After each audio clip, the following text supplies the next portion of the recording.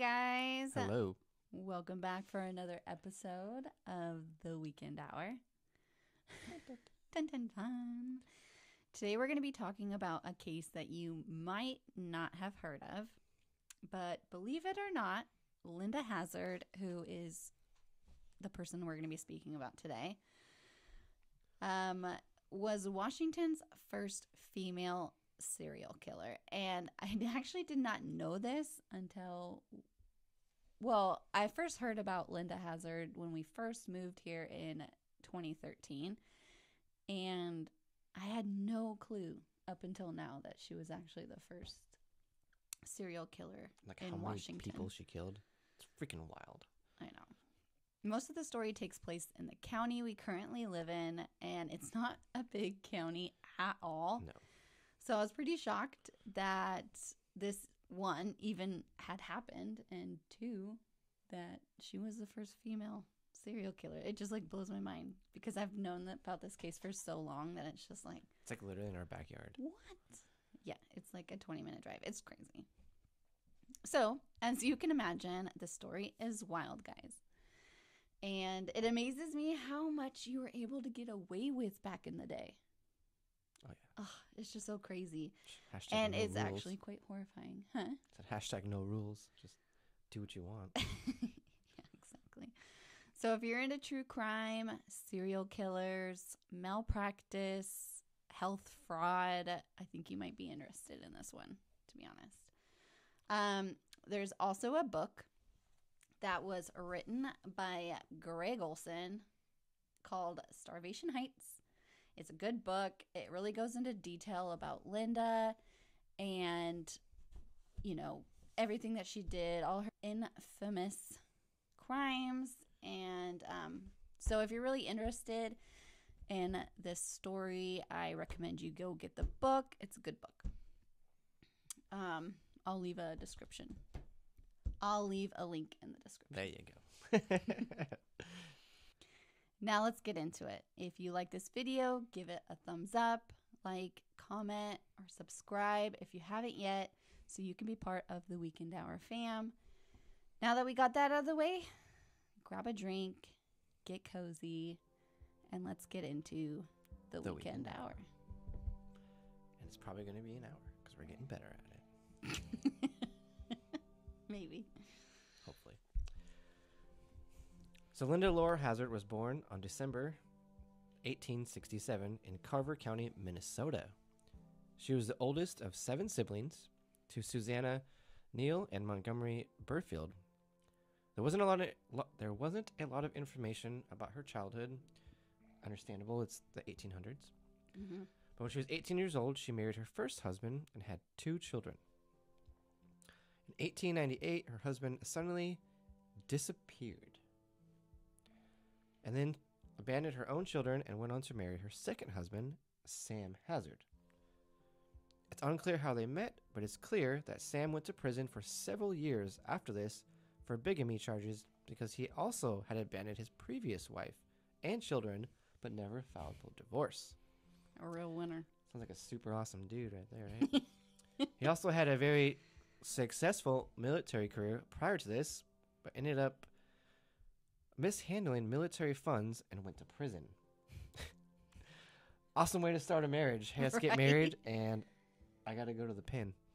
So yeah, it's just like, wow, she picked. I think I read he was like a West Point graduate, wasn't he? Huh? Like he was a West Point graduate, or he was like an Army officer, if I remember right. Yeah, he was an Army officer. Yeah. And we just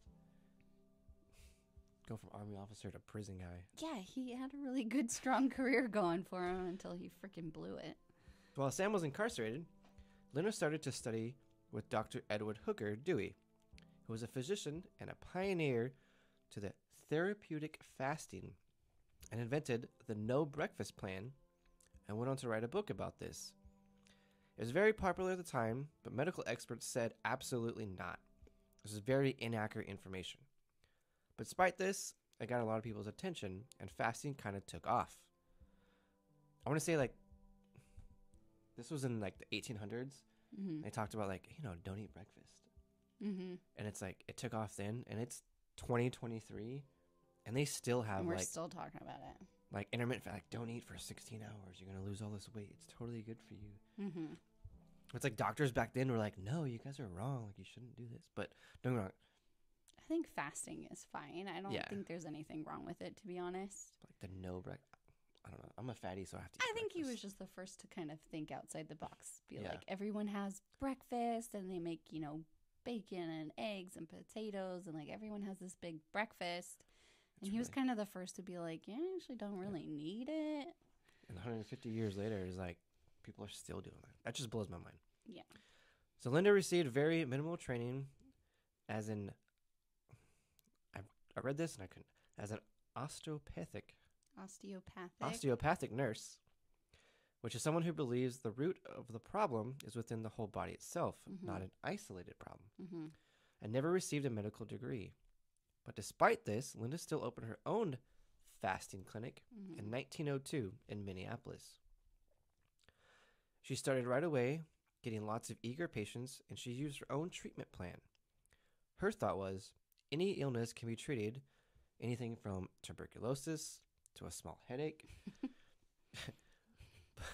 It's fun. Because she believed that what you eat can cause a buildup of toxins in the blood, which can lead to various illnesses. So basically, if you had cancer, MS, it's because of what you ate. Right? Yeah. And if you take food away from that, it will deplete the toxins in your blood and you'll be cured. So, like, part of me... I can kind of see where she was going with this. Yeah. But there was no evidence to back this up. So I'm not even sure where she pulled this out of her butt.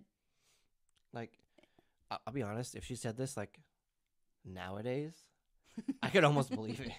There's so much crap in the food that we eat. That's true. But like in the 1800s. Yeah, like the food back then, it was like... Super good. It's like from the farm in like 2 days. Yeah, to exactly. It's bad. At least in my mind. I don't know how food was back then. But to me, it's like... No, it's true. It's just a lot worse If nowadays. she was born like nowadays and had all these theories, I'd be like, dude, she's totally right. Like I've read places like the food that we eat now like definitely causes cancer and things. But Well, yeah. and for her to say this one, like in my mind, the food I was just like think fresh. For her to be like, yeah, you got to starve yourself for months at a time to get rid of whatever illness you're struggling with. Yeah. If it's a toothache or whatever, like just starve yourself. It's fine. Nothing will happen to you. I mean, I'm sure if you're like bloated, you're not going to be bloated I just anymore. feel like it's the stupidest thing I've ever heard. But it wasn't long until things started to unravel for Linda. Shocker. Rumors started flooding the town because of a very suspicious death. One of Linda's patients died under her care. The autopsy showed she was starved to death, and the coroner wanted her prosecuted. But shocker, they found out she didn't have a license, so they couldn't do anything about it. They couldn't hold her accountable. Like I've read that, it doesn't make any sense to me. Like, hey, you starved this person, but because you're not a doctor, it's fine. Like you said, the laws back then and everything were just a lot more. We'll go into it a little bit later about the law, but yeah, I know it's every time really I read backwards. it like it's just makes me mad. The detectives also noticed this patient had no valuables on her. Her purse, rings, and other jewelry were missing. When the detectives came back to her home to ask her about this, she was gone. I'm out. She booked it. This was the same time her husband got out of prison. So in 1907, they took off to Washington State to start over. But I believe that they were here specifically because of the new law that they granted alternative medicine practitioner licenses without having to have a medical degree. So basically, if you're like, I'm moving to Washington State, I'm here, I'm a alternative medicine practitioner, you didn't have to have a medical degree to get a license. That just boggles my mind. I'll leave it to Washington to be like, even 100 years ago was like, oh, you want to come out here and do some like regular things? Come on, bro. Right? Like, we welcome all kinds of like we were one of the walks first of few life. states that was like, oh, you want to get high to serve all this stuff? Yeah, do it. Let's go. You know, like alternative medicine, like Leave it to Washington. leave it to Washington to be like, yeah, oh, you've kind of practiced medicine and took care of people and starve them. That sounds reasonable enough to get a license. I mean, you're doing it out of the kindness of your heart. And we're all about peace, baby. That's why the flag is green.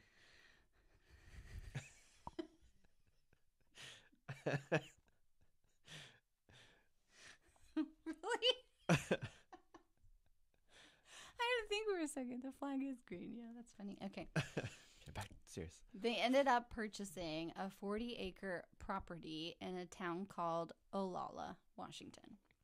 This town is across the Puget Sound from Seattle in a rural area. Heavily forested, not a lot of people in this town, and it's still like that for the majority part. It's also just a quick ferry ride to Seattle.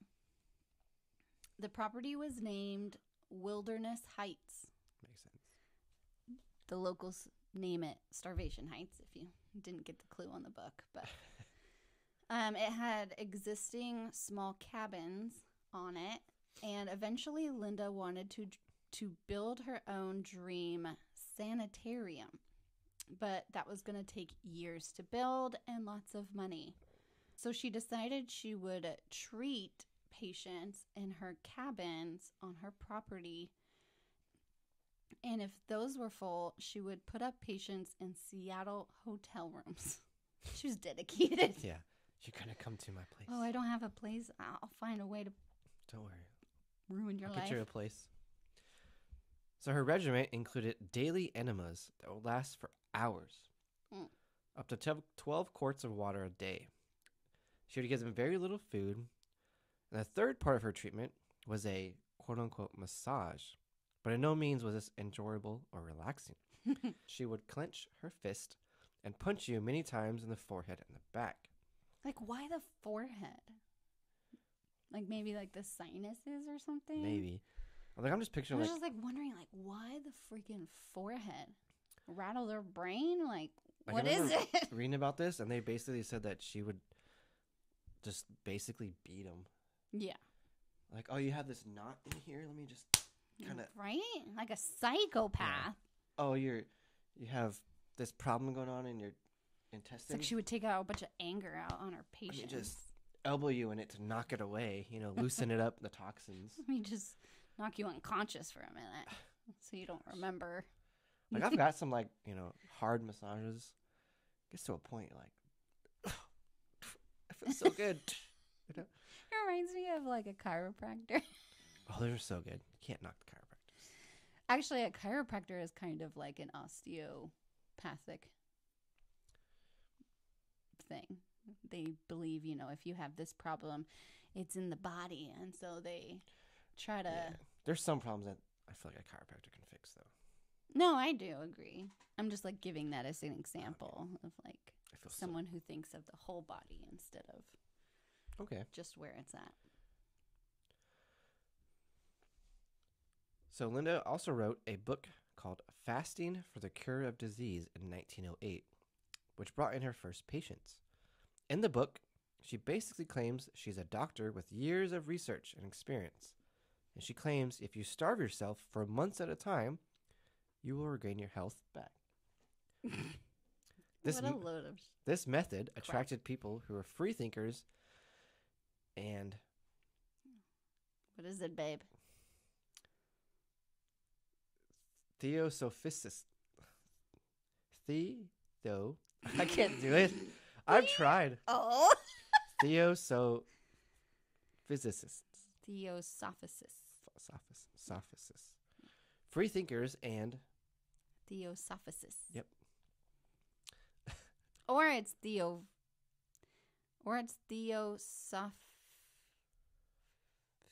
We're going to just quit the word up and you guys can say it however you want to.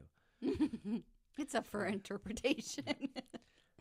So this attracted her first Washington patient, Daisy Maud Haugland, a Norwegian woman whose immigrant parents once owned Alki Point, which, if you don't know, is the original settlement in which later formed Seattle. So very wealthy people. In fact, all of her patients were pretty wealthy At least the ones that we know about are the ones that she tried to find. Linda ended up convincing Daisy to join her treatment plan. Allegedly, Daisy had stomach cancer and felt that the medicine she was taking wasn't doing anything, and modern medicine was just in its baby stages, so she was desperate to try anything. After a 50-day fast, she died on February 26, 1908, at the age of 38. She left behind a 3-year-old son, Ivar. Side note, he actually went on to open up a very successful and famous seafood restaurant in Seattle that is a staple around here. Yeah, Ivar's Seafood Restaurant. Yeah. Like, talk about like, hey, I lost my mom at 3, coming up To a psychopath serial killer, but went on to do Yeah, what if good like things. my mom starved to death? I'm gonna make a restaurant to not let just feed a bunch of people. Makes so much sense now. Could be. After Daisy's death, people became very concerned about her methods, understandably. But per the autopsy, Daisy suffered from stomach cancer, and it's possible that that's how she died. So everybody kind of moved on. And even Daisy's husband defended Linda, saying, well, she did have cancer, so there's basically no proof that, she was actually starved to death. Just Sure. blows my mind. Sure. Dude. So patients continued to see Linda. Ida Wilcox checked in for 47 days and died on September 26th. Then Violet Heaton in March. Blaine B. Tyndall in June. Both died.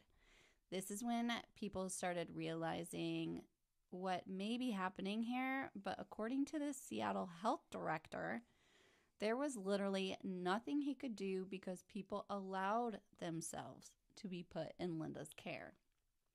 Even though these people would still be alive if it hadn't been for Linda, there was still nothing he could do unless it involved children. This is like... This is where, like, BS flags raise for me. Because it's like...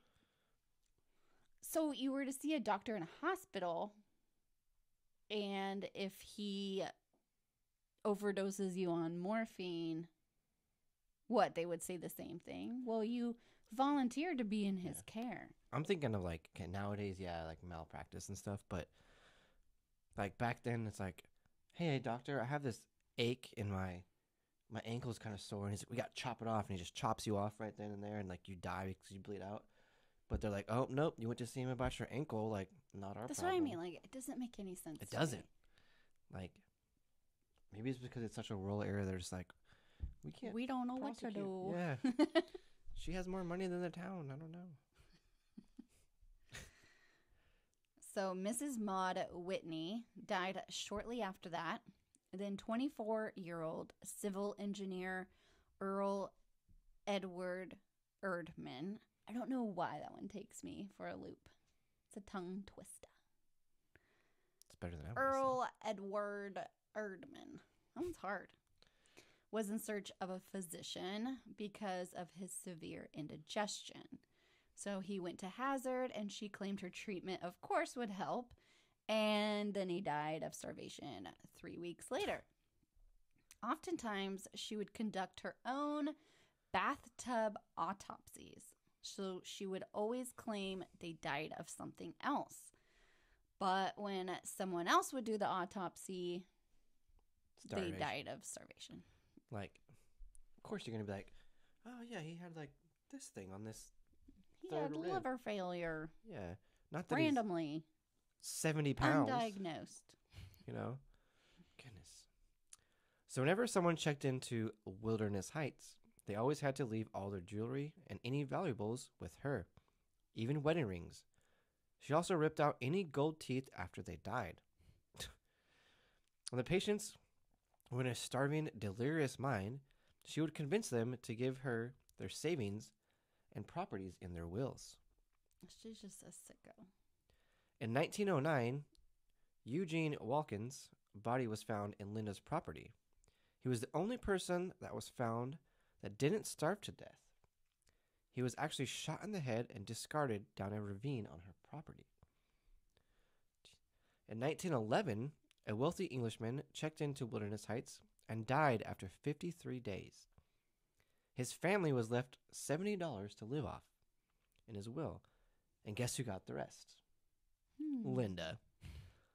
All this money went to fund her quote-unquote dream sanitarium where she could conduct her business in full scale. Linda was also making the headlines in the newspapers all over Washington. Headlines like, "Woman MD kills another patient." But despite the bad press, she had a lengthy list of wealthy, willing participants that kept on coming. So Frank Sillard, a lawyer, C.A. Harrison, a publisher of the Alaska Yukon magazine, also died just a few weeks after they checked in. When Ellsworth Radar, who was a publisher for Sound Waves magazine and former legislator, started withering away under Linda's care, she had him put up at the Outlook Hotel. When visitors tried to come and talk to him, convince him to leave, he was all but declined. Then, out of pressure, Linda Hazard moves him from one secret location to another, where eventually the nearly 6-foot-tall man died, weighing less than 100 pounds. Like, they're like brainwashed, like, I can't leave. No, this is taking care. They were definitely... Like, they were scared out of their minds, like, literally getting starved and beaten. To, like, the psychological stuff that was going on. And she knew she was doing it, man. Oh, yeah. Let me absolutely. Beat him, and then... Let me rob you. If you want to eat take today, your gold teeth. Sign this in new will. Yes. Right? Pick up the pen. I can't. Like... I know. Gosh, man. It's so disturbing. Like... Family and friends of the patients are astounded by the fact that these people wouldn't leave. They claim it's because of Linda's overwhelming presence and loud personality that convinces them to come and then mentally torments them to obey, which obviously leaving is disobeying. It's absolutely sick and twisted. There's to be an estimated 40 people that may have died in Linda's care. But there's more to be suspected because she did have an incinerator installed later on the property. Linda was eventually caught and prosecuted because of 2 British sisters, Claire and Dorothea Williamson. Claire and Dorothea were wealthy, healthy, and young, and they saw an advertisement for Linda's book, Fasting for the Cure of Disease, in a Seattle newspaper while staying at a luxury hotel in British Columbia. They quickly ordered the book and got hooked. Even though they were healthy, they were known to be quite the hypochondriacs and wanted to try it. Basically, bored out of their mind with unlimited funds. What could possibly go wrong? Let's do this new trend and try to get even healthier and new diet. Yeah, they wanted to be trendsetters for the new fad. I've been kind of thinking about this too. Is I feel like there's so many people that have come here and died. I feel like there's got to be some like onesie twosies, probably the ones that we don't hear about. Like somebody came in for like a month. And they did, basically starve to death for a month. They survived and then started eating healthy and got their life together. Like, maybe we're okay. Like, there's got to be at least a couple, because why would everybody just keep on coming back? Well, because she's saying that they all died of something else. They check in because they have something wrong with them. And she will claim that this will fix it, but in the end she'll be like, oh no, it was too far advanced for fasting to cure. Yeah. So maybe these people just kind of are thinking on the positive side of like, well, maybe my illness or whatever I'm dealing with isn't too far advanced. I think this should work. I don't know. That's just my theory. I feel like there's got to be at least I did not couple. read that there was any successful patients, so I don't know. They didn't tell any family members what they were about to do because they were afraid they would get talked out of it. Super smart. Right. They were so excited to go to this luxury, experienced treatment center. But Linda told them that the clinic wasn't ready yet. So in February 1911, she put them up separately in the Seattle Buena Vista apartments. Linda would feed them twice a day with canned tomato broth, accompanied with enemas that gave them excruciating pain for hours, followed by the violent massages that would leave them battered and bruised. She then talked about leaving their jewelry, diamond rings, and deeds to their estate in her office for safekeeping. Dude, like, I don't know what it's like at turn of the century, but like, hey, I need you to show up, but you also need to bring like your will and the deed to your estate in order for me to check you in.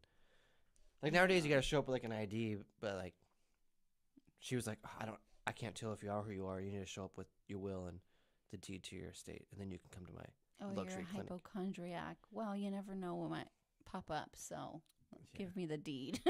You know, it's just like it just baffles me that it just baffles me that then they would do it. I mean, like, it's like, how desperate are you? You're starving and beat for a month, like, who knows? No, like when they're first signing up. That's what I'm saying. Like, who just like brings their deed with them? You know, that's what blows my mind whole. Yeah. But so by April, the sisters were in really bad shape. So delirious, signing paperwork that gave Linda a monthly stipend of 25 pounds of sterling, which in US dollars equates to $30, which in today's money is about $969. This was given to Linda every month to the Hazard Institute and added, in case of death, the sisters were to remain under Dr. Hazard's care for cremation. So I'm going to treat them. Fine print. And when they die. Yeah, she's already basically claiming that they're going to die. Yeah. I don't want somebody else to do an autopsy. I will tell you why they died. I'm going to do the autopsy, and after they die, I get to choose what to do with them. I'm going to cremate them. I'm going to bury them. I'm going to do whatever I want to do. It's just like who? It's just crazy. Oh my gosh. So somehow, we don't really know for sure whether it was a neighbor or security, but somehow one of the girls snuck a telegram to their childhood nanny in Sydney, Australia, basically summoning her for the rescue. The nanny, Mrs. Conway, left right away, taking a week by boat to get to them. On June 1st, when Mrs. Conway got to Linda's office, she was shocked to see Linda wearing one of Claire's favorite silk gowns and hat. Can you imagine like showing up and you're like, I'm here to rescue these girls, and the person that walks in is literally wearing her clothes? Wearing her clothes. You'd be like, yeah, no, I know you can't afford this Louis Vuitton. Yeah. These Gucci. How are you? What the? So imagine showing up, and then the person walks in, and then you're told that Claire has passed away due to cirrhosis of the liver and would die regardless of fasting or not. Like, does she not? Like, does she just like come up with, oh, she has cirrhosis of the liver, and has like, she doesn't have to like prove that this was like. That's how she died. No, does she not have to prove that this was, showed up in many of her health checkups? Like, she could just be like, oh, no, she died of cirrhosis of the liver. But obviously that's not like a very fast way to die. Yeah. So wouldn't other doctors like notice that? She would have symptoms, Again, it was in her will of she's going to do my autopsy, and that's the end of that. So Dorothea was moved to her property in Olalla, and she fell insane, quote unquote. Miss Conway went to the morgue to look at Claire's body and to see if it was even her. She was taken back by how much weight she had lost. She was completely unrecognizable. When she went to go visit Dorothea, she just saw a complete skeleton that was too weak to walk. Normally, the patients are separated, but this day, because of the 4th of July, which is a month later, Yeah, I'm not they sure got to why. quote unquote celebrate. I mean, to like, if I had to guess, the lady was like trying to stall her. Yeah, you can see her. We can't. But no, you can't. Oh, you can see. No, wait. You gotta wait. You gotta wait. Oh, like the month long. Yeah, like that's why it took a month between. Giving her a bunch of Yeah. runaround. Like, I'm sure the ferry runs more than once a month. Or I'm sure, Yeah. you know. Right. Like, so was she just like hanging out in town for a month? I guess That's crazy. it's a rich nanny. At that point, 2 patients came to the nanny and begged her to help them, saying that they were prisoners and they were dying. As Conway, the nanny, took all of this in, she realized she needed to get Dorothea away from here. But Sam Hazard said, "Nope, we have guardianship over Dorothea, and she will be with us until the day she dies." Who says that? Like, I feel like he wasn't even trying to like be inconspicuous or yeah. like, Oh, he was no, just she like, is oh no, ours. she's ours. She's going to stay with us. We have the paperwork. She's gonna die soon, so bid your farewell. it's so messed Like, up. how cruel are you? Just like, After she already looks like a we're gonna skeleton. slowly kill these people. It's so Oh my sick. gosh. So Conway absolutely knew something was very wrong and rang their uncle, who lived in Portland, Oregon, to rescue them. He immediately came, was forced to pay the Hazards the girl's bill, quote unquote. When he got Dorothea, she weighed only 60 pounds. 60, like my child. He went to weighs 60 rescue pounds. her. He didn't call police. He just paid the bill. What? Oh my gosh. It was like $2,000, which, in today's money, it's like obscene amount of money. Even nowadays. And he just $2,000. paid it? I mean, I guess, like, if you don't want to try to, like, get them upset or anything, or maybe make the situation worse, maybe he was just like, I'm just going to pay it, just get her out of there, and then we'll deal with Definitely seems like what happened. So the Tacoma Vice Consul put pressure after this on Kitsap County to prosecute her, but they just couldn't afford it. Dorothea, though, wasn't going to let her get away with it. She volunteered to pay the money to prosecute her. In August 1911, Linda was arrested. In 1912, her trial began. Nurses and servants told the jurors everything about the amount of pain they were in, crying all night long. They couldn't sit because they were so skinny that it physically caused them pain.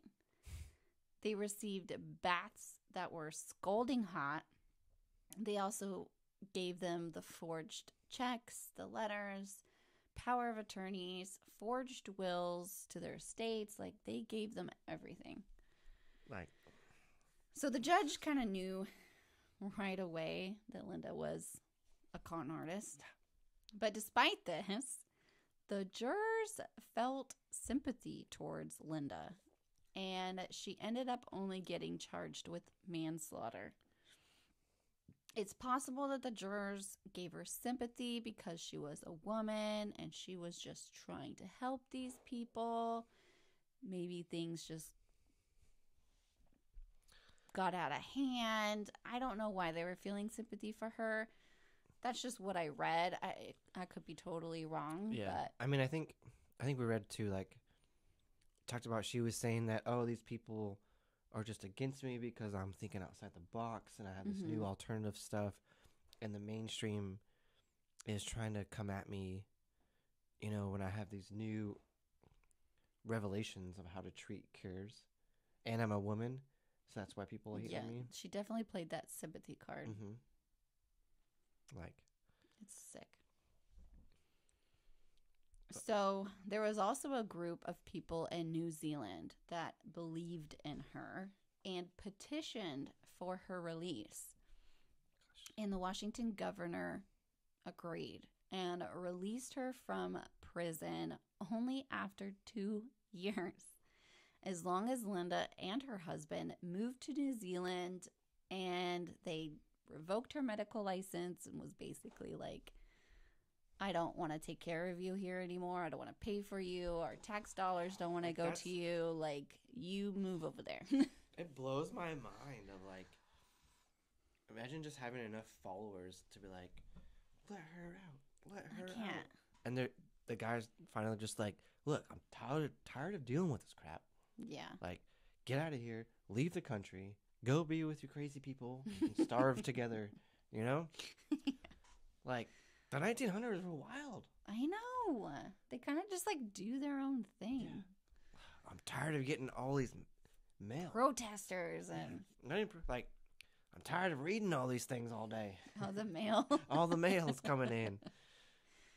I gotta read 14 pages a day. This is bullshit. Get her out of here. You know?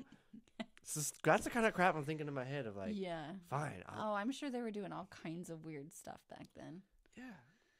And I also, okay, I don't know how New Zealand is, but I feel like they're like the Washington of over there. Linda and Sam thrived in New Zealand, where she worked as a doctor and published yet another book about fasting and her cure, and went on to kill many more people.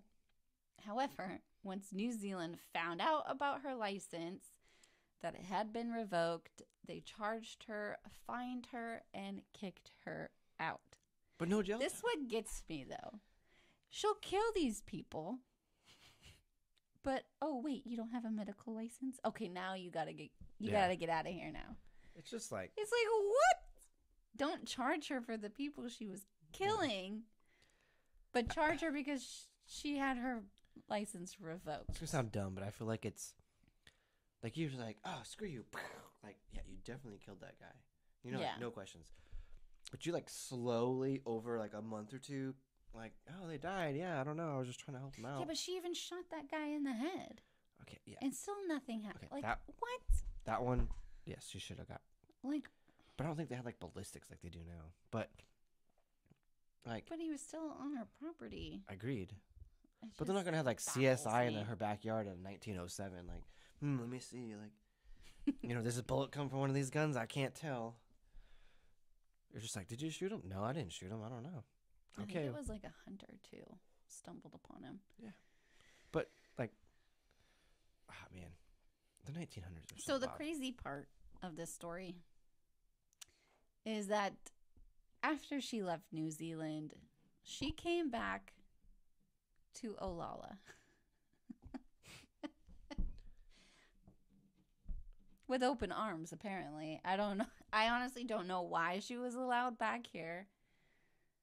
But she was. If I had to guess, it was long enough to where, like, the governor and the people that, like, sent her away. Maybe they didn't know she lived here. I don't know. Yeah, probably didn't know. But anyway, she came back. And she came back with a vengeance. And lots of money. She finally built her dream sanitarium. But because her license was revoked, she had to call it School of Health. And went on to treat many more patients. And now, there was a lavish autopsy room in the basement and a crematory. After 15 years of this, in 1935, the School of Health burnt down to the ground. Thank goodness. Ironically. Like, hallelujah. And we're not really sure how it happened, if she was trying to cover things up, if a patient maybe escaped, or set fire to it to escape. Like, no one really knows. I hope somebody escaped and then came back and was like, F this place. Burn it to the ground. Mm-hmm. You know, like. Well, didn't you think the guy that got shot on her property was a patient that escaped? That was like my first theory. Was like, why did he get shot? Because he managed to get out and he was trying to run away and like tell people, and they were like, no. Oh, crap. Because then we live in the middle of nowhere. Just throw them in this ravine. And I think, too, because it was like such a huge ravine that there might actually have been others that were thrown over the ledge. But this is the crazy part. If that wasn't all crazy to you, it gets a little weird. So after this school of health burned down, Linda started to feel ill. So she followed her own regimen. A few weeks later, she starved to death. I can't make this shit What up. in my mind is like, how have you not done this before? To be like, I think she was trying so hard to make people believe that she didn't kill these people. yeah, And if I just suck it up and do it, it, I can prove to them like I didn't do it. yeah. Thing is, like, I think it was her trying to prove. I feel like she should have done this a long time ago. Like when she was like, hey, I'm in my 30s, I'm in good health. Yeah, let me just like, quote unquote, do it, but like not really starve myself. But I'm definitely gonna lose a bunch of weight and come back like, yeah, I'm so rejuvenated. It definitely works, Like that's how you're gonna get some people. I'm like, yeah, did you do this, doctor? Yeah, I just did it. Like, look, here's the pictures. I was like this. I got down to this skinny, and then I came back. And I'm look at me now. I'm just like rough and tough. She was already skinny to boot. You know what I'm saying? To begin with, so. But when you do it and you're like 70, like, let me just not eat for a month. Yeah, you're gonna die. Yeah. I can barely get around like skipping 2 meals. But then it makes you wonder, like, did Sam move back with her? Did he just like let her just wither away, or was he like supporting her? Like, yeah, no food for you. Like, I'll give you the massages. Don't worry. Yeah. This is for your own good. I'll put those enemas up there. Like, no problem. I got your back. It just makes me wonder because you don't hear anything about what he did or, Maybe he died because he tried to do it in Australia. Yeah, I don't know. So it's unclear exactly how many people fell victim to her outrageous lies. But we're just glad that she got a taste of her own medicine at the end. Like, oh. Literally. Well, actually, she didn't get a taste because she couldn't eat. Oh, yeah. She just, got a little tomato broth of her own. I'm trying to go with this. Teaspoon. Here's a teaspoon of your own medicine. Yeah. So the Starvation Heights, as the locals call it, did have a small cemetery nearby. Apparently, this was before the incinerator or the crematory, and she buried bodies and put a small headstone there. But once she died, it became abandoned and vandalized. It's not easy to access, but that didn't stop us. Pictures insert dun, here. Dun, dun, dun. Right? It is said to be a haunted cemetery and listed on many paranormal sites. So, we're going to take a look for ourselves, obviously during the day, because I'm paranoid about these things. And luckily for us, we'll put our clip in. We'll put a little clip in. So, thoughts. Like, what are your thoughts overall? Let's just I don't know. My thought is she's a whack job. And I can't believe that there was no law against scamming people and tricking them into a cure that wasn't true. Even the health professionals were like, no, you cannot be doing this to people. But yet they allow it. And in the end, they know for sure 40 people had died. But they have no idea how many in New Zealand. They have no idea when she came back for those 15 years how many people she killed because she had that crematory. Mm-hmm. So there's no saying how many people she killed. And it just baffles me that she got away with it for so long. She went to prison, then got released, and she was allowed to come back and do the same crap. Like, Dude, the 1900s are what? wild. Like, there's, like I said, hashtag no rules. Like, how do you, like, how do you do that? don't get it. He thought that she was safe enough to live amongst society again? Like, go to New Zealand. Yeah, I did my time in New Zealand, so I'm going to come back. And then, how did nobody, I think, okay, this is theory, right? Is when she came back, she realized that, hey, I can't go for, like, this, the higher ups, you know, it's the straight people that have all the money. You got to get that, like, middle tier. Hey, I'm not poor. I'm not rich, but I'm like, I got a little bit of money and stuff. Yeah. And I need these things. Well, Because you could they're see not that gonna- she goes to New Zealand and makes a crap ton of money, right? Because Yeah. now when she comes back to Olalla, she has all this money now. She can build this dream sanitarium. So it makes you wonder, what was she doing that she was making so much money? And it just... Okay. 2 theories. 1, she went to New Zealand and was like, okay, maybe we can't, like, start from 2 months to, like, a month, right? People would come to her, and then they'd feel like crap, beat them up, blah, blah, and then she would nurse them back. They're like, oh, I felt so great. Yeah, definitely go to her. She made money. Probably not what happened. What probably happened is she went to New Zealand and, like, got the rich people, but they weren't, like, super rich, like, figured out the con that she needs to do back here, right? Hey, I got in trouble in the States for the rich people. Let me go to New Zealand and not do, like, the rich, but, like, my followers / the middle class. Figured out where her con was, like, narrowed it down, got the money, and was like, peace out, Cub Scout, and then went back to America, and that's how she played out the rest of it. Because she fine-tuned her con in New Zealand to where, here's this cool invention. I think it just goes to say, like, these trends, you know, these diet fads have been around for a long time. Oh, this was in 1907, like the turn of the century. Now it's 2023. Yeah, and I just feel like they're so dangerous because we don't have a lot of information about it. Yeah. And it just kind of goes to show you that you could be literally just this quack job and people are going to do it. Yep. Yeah. These diet fads and things like you said. Yeah, it just goes to show how freaking gullible people are. Yeah. And if you slap the term doctor on there, oh yeah, guaranteed to have followers.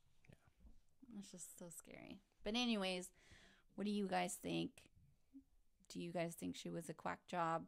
Do you guys think that she was just doing it out of wanting to help people because she had a heart of gold? I can't even say it with a straight face. Let us know what you guys think. What your thoughts? Maybe it's just beyond her time. She knew about, dieting is good for you. I mean, there's nothing wrong with dieting. But the fact that you're, like, starving them and then beating them to death. Okay. I try to keep it in, too. Like, you just can't spin it into a good way. The one that lost me was, like, they're missing their gold teeth. Like, okay, somebody died and you're like, oh, man, I'm so sorry. But then she's like, so sorry, bury him, throw him in the ravine. You know, like, I need this for my sanitarium one day. That's when I knew, like, you're a freaking crook, bro. Like, you're a psychopath. really pulling out their gold teeth. Like, okay, maybe, like, hey, you need to keep your jewelry in this lockbox because you're going to go through some times and you're just like, oh, crap, I'm starving, blah, blah, blah. I don't want you to hurt yourself. Okay, I can see that. You ain't getting me to take my widow. But, like, taking, you're like, hey, here, I need your will, I need your deed, I need all this stuff, and I'm going to keep it. Like, who walks? I don't know. And when you die, I want to take your teeth. It's in the fine print. Right. But, like I said, let us know what you think. Yeah. I think she was a crook, but that's for your, me to judge. You judge however you want. All right, guys. We'll see you for our next video. Stay tuned. Have a good night.